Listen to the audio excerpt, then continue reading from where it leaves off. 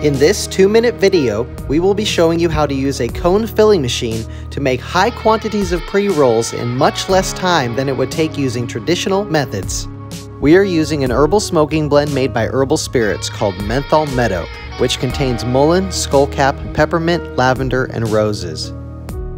Before handling any material intended for consumption, please wash your hands thoroughly. Start by placing the stabilization mat on your work surface. Place the vibration table on top of the stabilization mat.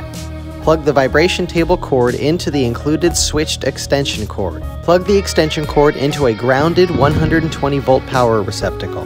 Use the switch on the extension cord to turn the machine on and off.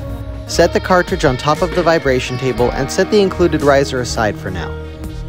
Fill the holes of your cartridge with your cones. Please verify the fitment and compatibility of your cones before you buy to ensure that you get the right size cartridge. After the cones have been loaded, you can switch your machine on and begin filling your cones with your preferred material. The vibration action of the machine will shake your material into your cones. Use the included tamping tool to pack the material as you fill. Pack your material early in the process to get a firm, crisp section immediately above the crutch.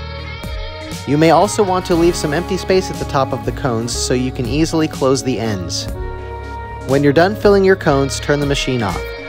Place the riser underneath the cartridge with the flat side facing up. Then, push the cartridge down onto the riser so that the cones are lifted up and out of the holes.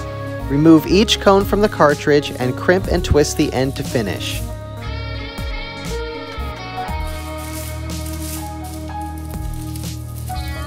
Congratulations! You now know how to use a cone filling machine.